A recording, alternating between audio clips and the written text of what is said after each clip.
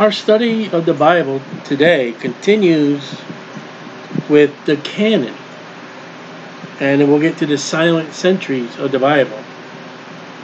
I know you heard the word cannon, and it's not that thing you put a ball in it and it shoots. That's another type of cannon. That's a cannon that kills. But we got to be careful, because if we look at the dictionary, and let me bring up the dictionary. I'm sorry if people on Facebook can't see, but the Merriam-Webster dictionary that they claim, since 1828, you see this? They're proclaiming, from Webster's 1828 dictionary. Let me bring up my sword searcher. And when we bring up Webster's 28 dictionary,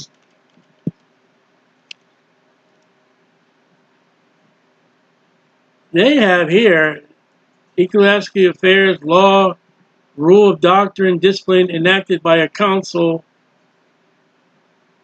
Well, even in Webster's 1828 dictionary, that is not the Bible. Look at Webster's dictionary today, and I don't know if there's a copyright, probably copyright 2021. But look, number 1, a regulation or dogma decreed by a church council. That's at Webster's 1828. Number 2, the most solemn, unvarying part of the Mass include the consecration of the bread and wine. That's number 2. The Roman Catholic Mass, which is an abomination in all the Testament, from Genesis to Revelation. The eating and drinking of human body and blood is an abomination, and Merriam and Webster dictionary has that number 2. Daniel Webster doesn't even have number 3.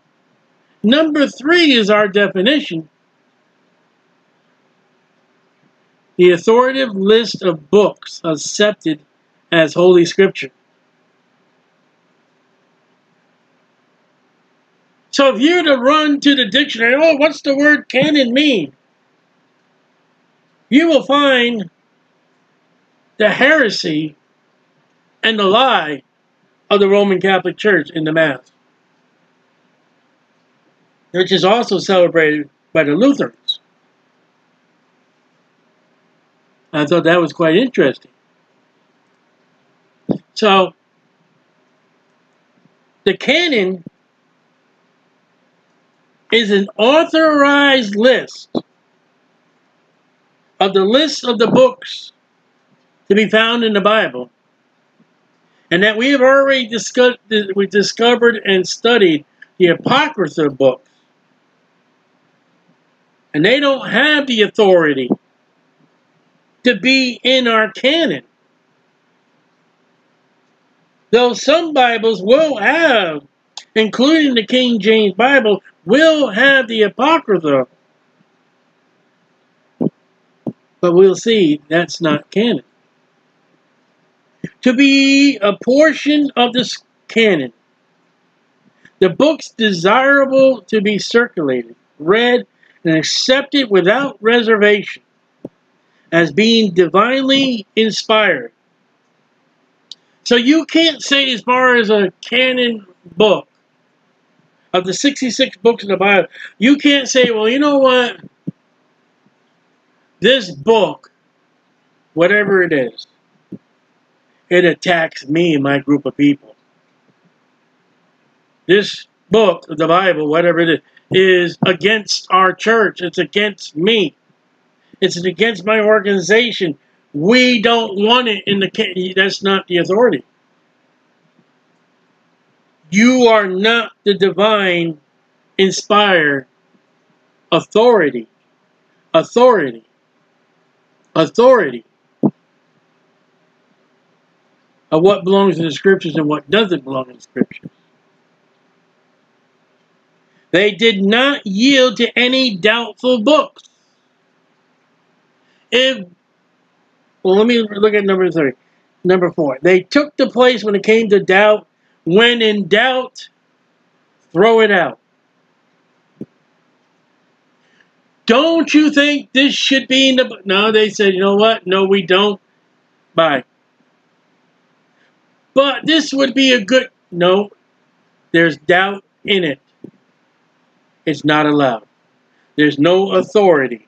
There's no divinely inspiration that fits into our Bible. They took loan that which is totally believed by the churches.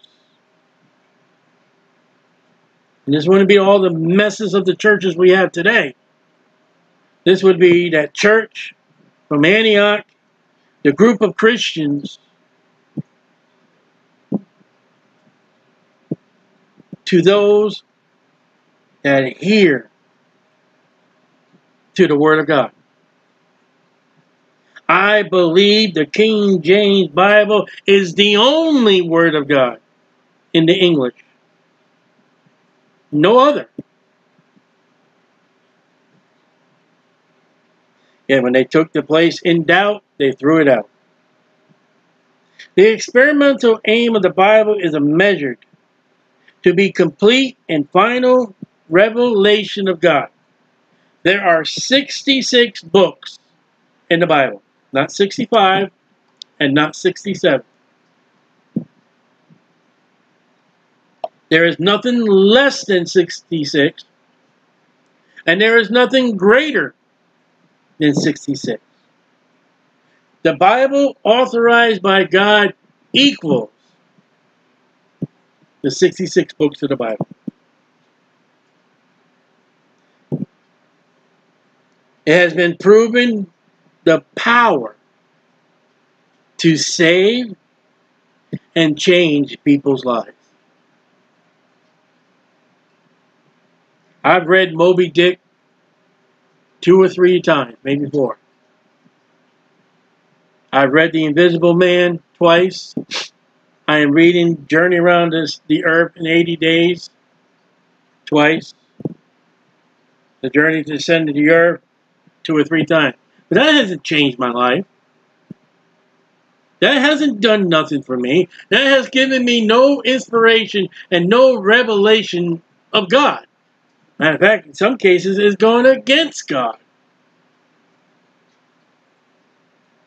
God specific and specifies that in His written word that He would complete and finalize the revelation. Hebrews 1:2 has in these last days spoken unto us by His Son, whom He has appointed heir of all things, by whom also He made the world. I don't care what any pope said. I don't care what Muhammad said or Joseph Smith. The canon has been closed equal to 66 books. There is no latter-day revision of Jesus Christ. There is no Quran of God. They're not inspired, and they're not authorized by God. They've been authorized by man, but man has no authorization.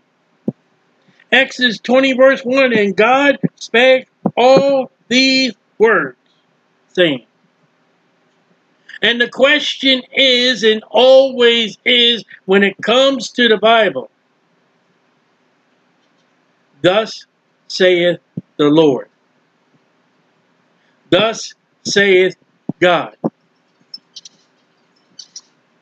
Did God say it?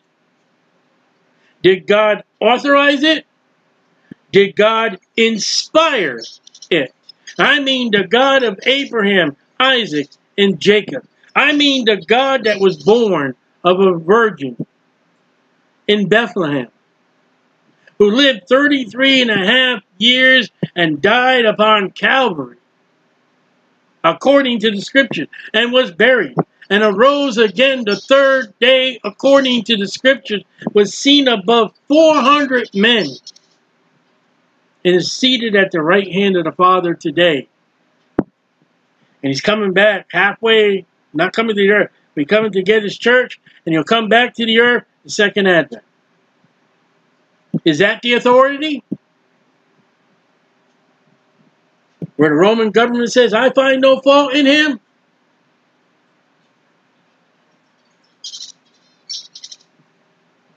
Deuteronomy 4:2. Ye shall not add unto the word which I commanded you. Modern Bibles add and subtract. Neither shall you diminish aught from it. Modern Bibles are in a violation of what God said. God said don't add. God said don't subtract. Your NIV, your NASV, your Good News, your New King James, your Amplified, your English version are all perversions and violation of what God said. God said, "Ye shall not add unto the word which I command you, neither shall you diminish aught from it, that ye may keep the commandments of the Lord your God, which I commanded you." I hear the modern Bibles get read. They are not. They are not the Word of God. They have done what God said not to do. Psalms 19:7. The law of the Lord is perfect. You don't need to change it. You don't need to rewrite it. You got problems with words or something like that? Put it in the margin. You got problems with ye's and they's and thou's and that? Put it in the beginning after the title page. And give a description what ye and thee and thou's mean.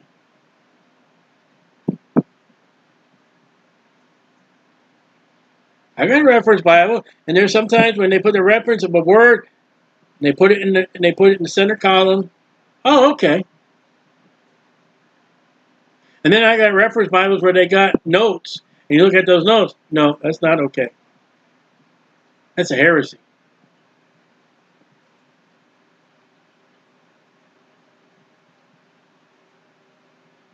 The law of the law is perfect, converting the soul.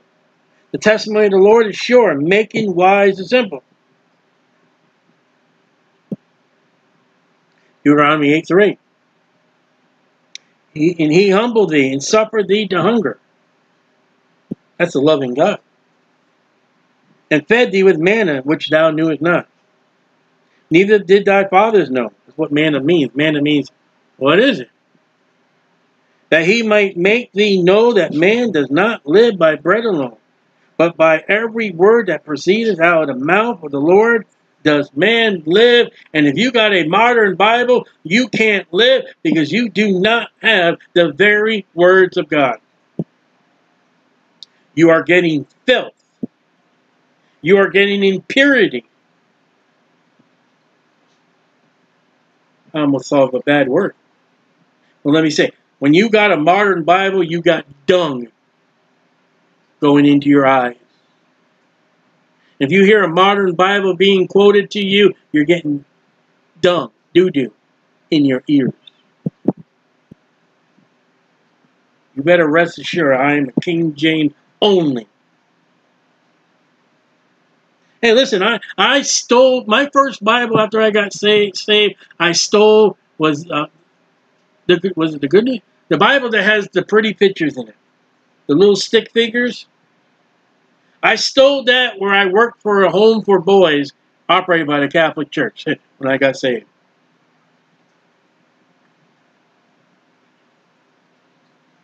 And then I got me a Gideon's little green pocket NIV Bible that I read at work. before I was introduced to the heavenly, wonderful, great words of God. That is the King James Bible. Take your living Bible and look at the SOB that Saul calls his son. Look, take your modern Bible and see the verses that have been removed. The Ethiopian eunuch in the modern Bible does not say, I believe on Jesus. He went and got baptized. Psalms 119:89. My birds got us. You hear noise in the background, could be my birds. Psalms 119:89. Forever, O Lord, thy word is settled in heaven. That's not going to be those NIVs, E-Bibles, and V505s, and EIEIO. You that have modern Bibles, you will be handed a King James Bible when you enter the gates of New Jerusalem. That makes people mad. I don't care. You want to be mad at me? Get in a line. Take a number. You know? Plenty of people are mad at me for what I teach and preach. Just get in line. Take a number. Now serving number 8. Number 8, will you step up and be angry? Plenty of people ahead of you. Proverbs 30, verse 5 and 6. Every word of God is pure. You know what pure is? You know the proper definition? I don't know who taught me this. But I learned from somebody. Pure is a perfect definition that has been untouched by man and beast. The moment man touches, it's not pure no more. The moment an animal touches, it's not pure no more.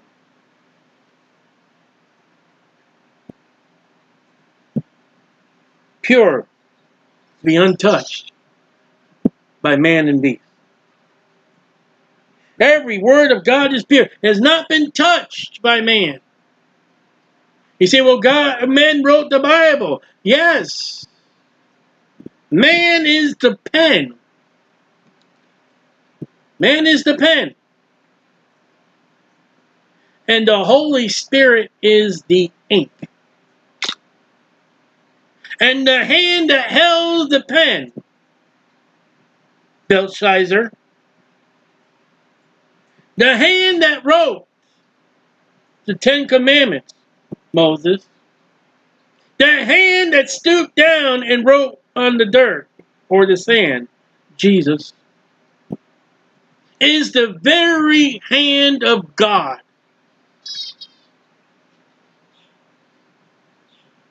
And Ezekiel was handed the word or the roll, the book, by a hand.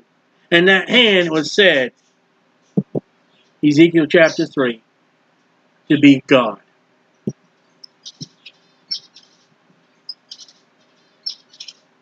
The word of God is pure. He is a shield unto them that put their trust in him. And thou add thou not unto his words.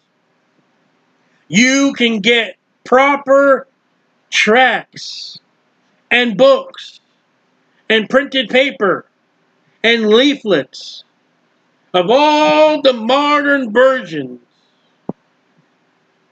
lined up with the King James, where the modern versions add, subtract, change, and footnote. I can give you an address. I can give you tons of addresses. I can give you people who put those on their Facebook posts. I can give you websites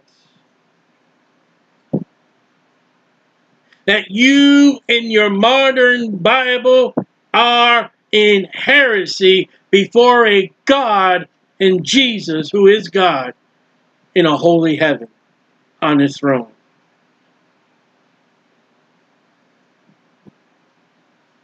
God God will declare to every modern Bible, depart from me, ye workers of iniquity.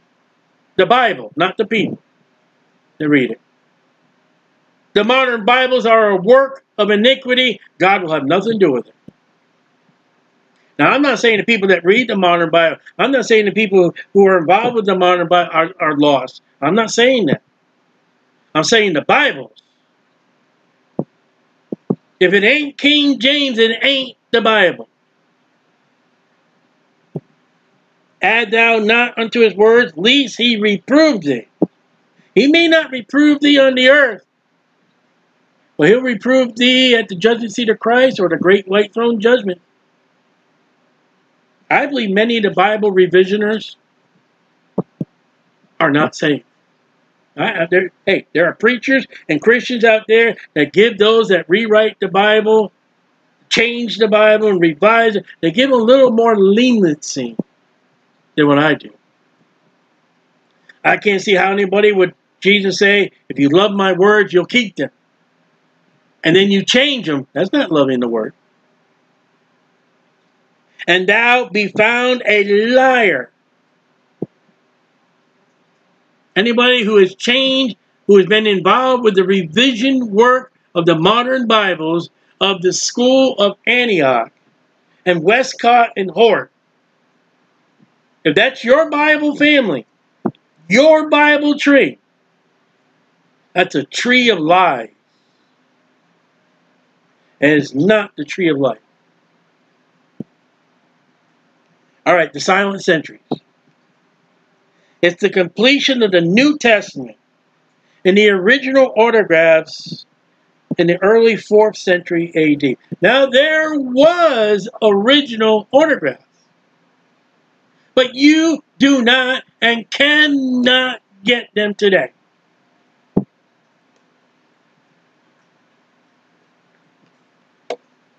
If anybody says, we've got the original part of a handwriting of the Apostle Paul up for auction, it's a lie, it's a phony. There are original autographs, but you can't get them today. But the original autographs, do come in part of the silent century. Now, we're not talking about the 400 years between Malachi and Matthew. We're not talking about those. We're not talking about. We're talking about silent centuries. We'll look at it in a moment. The Apostle John dies in 90 AD. Jesus Christ dies in 33 AD, thereabouts. At 400 AD, the oldest complete manuscripts, copies of the Bible, we went through that, in possession, different books of the Bible. So in 400 AD, we have to read, to look, to examine manuscripts of the 66 books that are in our Bible, or the proof of the writings of the church fathers that lead us to the 66 books of the Bible. 310 years after John died, the Apostle John, are the silent centuries. From 90 AD to 400 AD are the silent centuries. I didn't mean after John.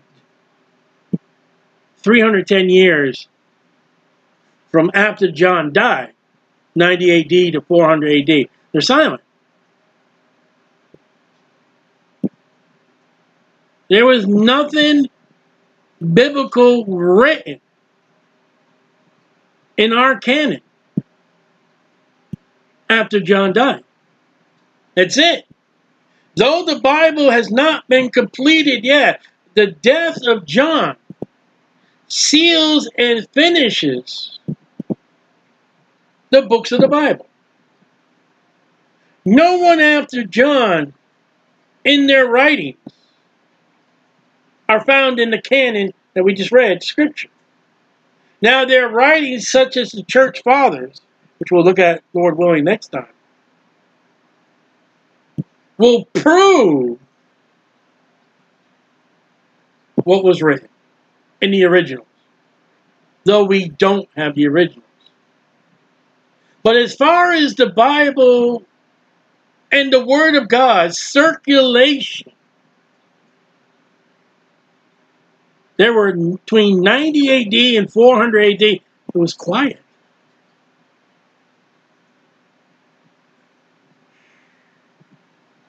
As there was quiet between Malachi and Matthew, that even in the tribulation period, the Bible in Revelation records that there was silence. I think it was 1 hour.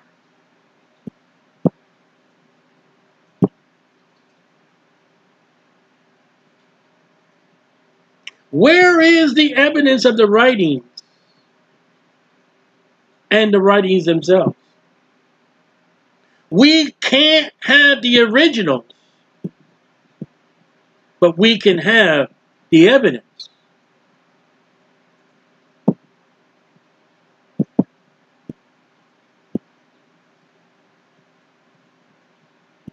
If a boss comes to you and gives you an assignment, and you do that assignment, and you copy the paperwork onto your computer, and the boss says, well, let me have that paper I gave you, and boss, that paper got destroyed, and my dog ate it. The originals is dog poop. But there is evidence of the original on the computer where the work was put. Now, you do not want the originals that's dog poop. You want the evidence. All right, let me see what you type.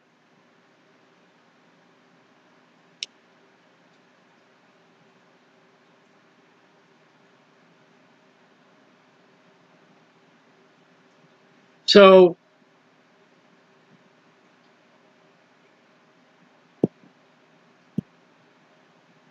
this period of time has been rejected. They reject the historical accuracy of the Bible, putting on the autotoxicity of the very Word of God that you won't even find the silent years mentioned in the seminaries, the colleges. They'll fill it with something else. Archaeology during this period, 310 years, 90 AD to 400 years, support the Bible. When they go back and they find the clay pots and the writings and the wall hangings, which they had, they will find the Bible scripture. And from the archaeology and from the accuracy that we do have the Bible and the evidence, we do have the fact that there are 27 books that make up the New Testament. And those books were completed before the Apostle John died. Your Christian faith sits 100% on the accuracy of the Bible. It's either, is the Bible correct, or is the Bible inaccurate and full of lies? Will I get gold, silver, precious stones, and an inheritance? Or will I get or lose some virgins? Will I go to a place called New Jerusalem? Or will I populate some outer space planet somewhere? See, I have quoted to you the Bible. And I have quoted to you the Quran and the other testament of the Latter-day Saints? Which one is correct? Which one is accurate? Which one is your faith? Is very important to rely on.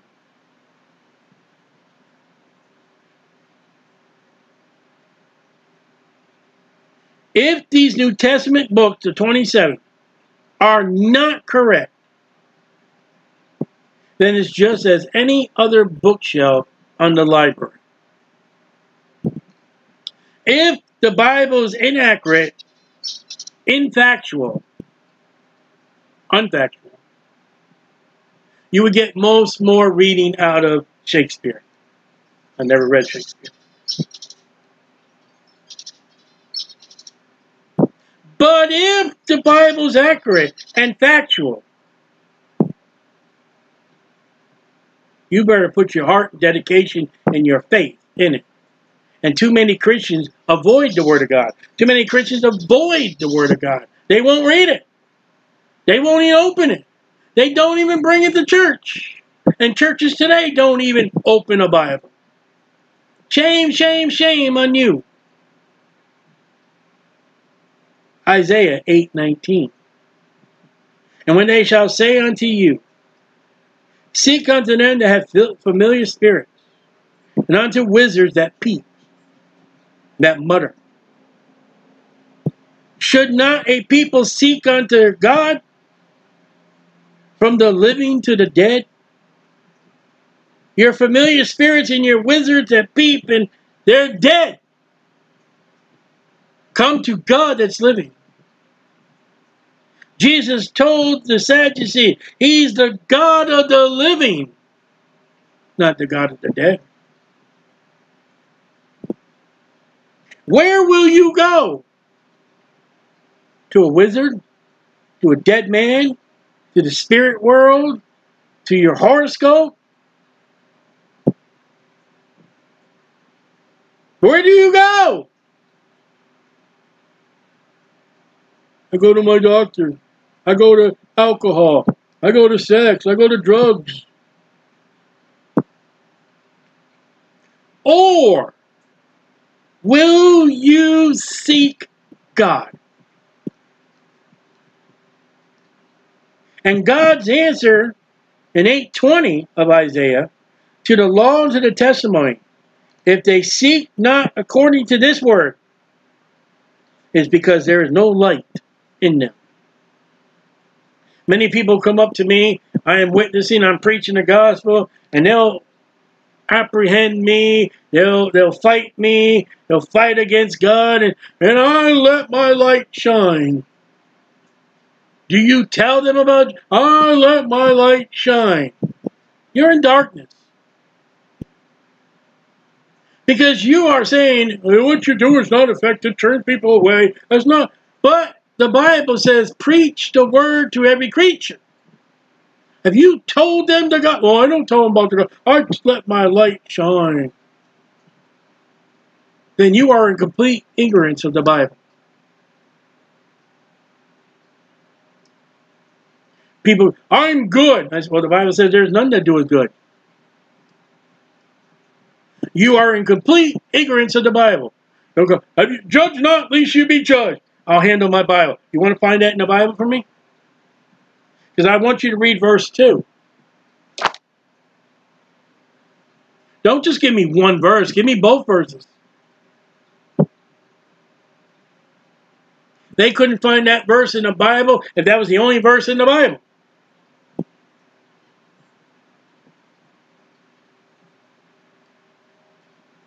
Copies of the Bible, copies of the Bible, copies. There are copies of the Bible, copies. Copies you got, maybe copies of the copies you got. Your King James Bible that you have now is a copy of the printer who got a copy of the copy to the copy, runs back to the copies to 1611. That date back to the 15th century.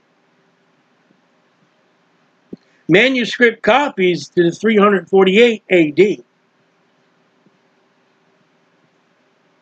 So now we're going to start getting what we call the Bible. Jesus did not have the Bible. Paul could not say, open the Bibles to Philippians. Wait a minute, hold on, I didn't finish.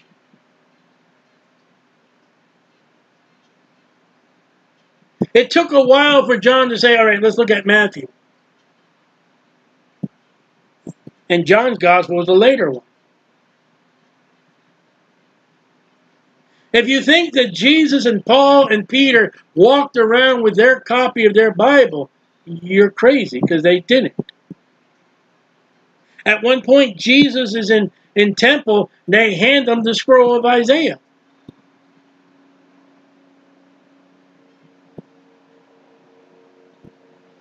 They didn't have the print of the Bible in print. They had it in their heart. Big difference today. We have the entire Bible. We can get the entire Bible. We can print it. We can get it printed. We can have it online. We can get it on our phone. And it is the least read and the least believed. In the seminaries, which I call sin-aries, the apostles passed on things they remembered about the Lord, passed on verbally. I think Jesus said that. I kind of think. I'm not sure. What do you think, Peter? That's what taught in school. In turn, was passed from church to others, an oral tradition. No one wrote it down. Well, how do we get the manuscripts? How do we get the copies? How do we get the fragments if no one wrote it down? Then many years ago, the verbal and oral traditions were written down. Finally, somebody said, hey, they invented a pen. Let's write it down. And yet Jeremiah tells us that he spoke to Baruch, and Baruch wrote at the mouth of Jeremiah in the ears that God was speaking.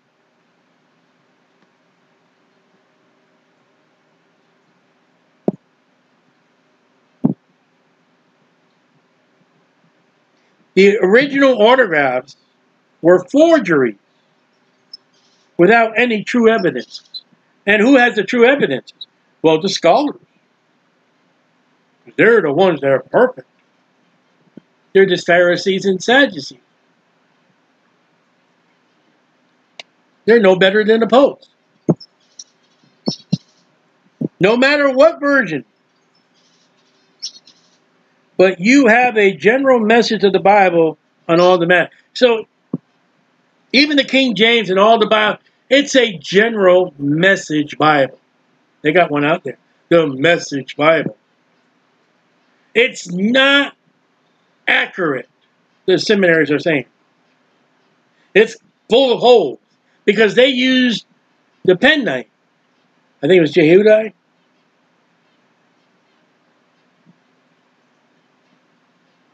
They're the ones that made it holy of holes, not holy of God. The King James translators made the Word of God holy through prayer and through the Holy Spirit and the works of God. Scholars took out their penknives and their pens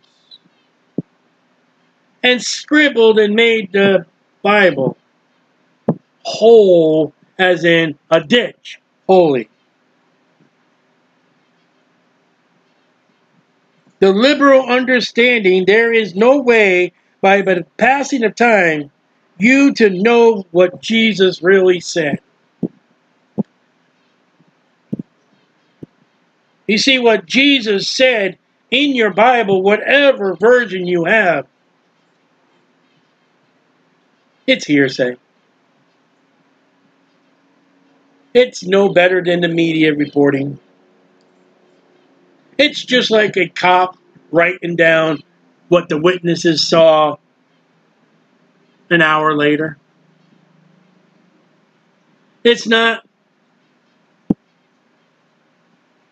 divinely inspired and complete by God.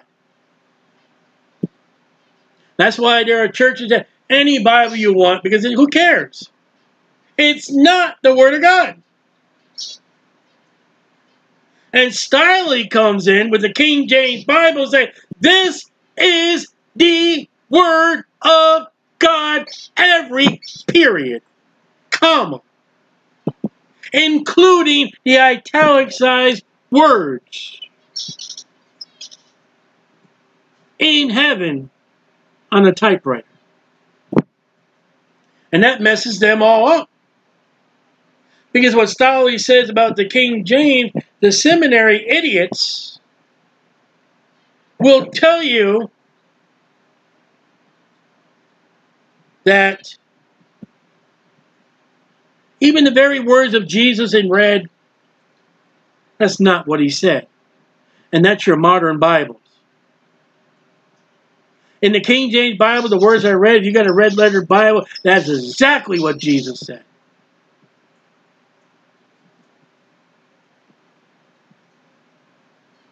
The general idea would validate the other editions of the Bible. So all the Bibles are the same. Really? Have you read the Bibles up against the King James Bible? I have. My grandmother had a Bible that had SOB, son of a you know what. And when I showed her the SOB, the son of you know what, my grandma took that Bible, threw it in the garbage, and got herself a King James Bible. There is a difference. When Philip's talking to the Ethiopian eunuch, I believe that Jesus is God. I don't believe what he said, but I believe that Jesus, all right? Your modern Bibles, the Ethiopian eunuch never said that. He says, what hinders me baptized? And the modern Bibles, they put them in the water. Catholic doctrine. I'm trying to think of the other churches. The Episcopal Church and all that. Baptism, not belief. The words are not to be but a general idea. And they'll say, well, Isaiah, another Isaiah. It wasn't really Jeremiah. Jonah is a fake, is a tale.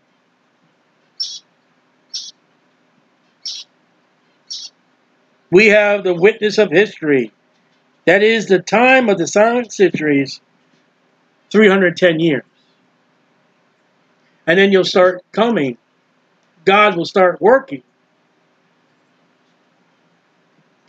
And the Catholic Church will start killing and persecuting.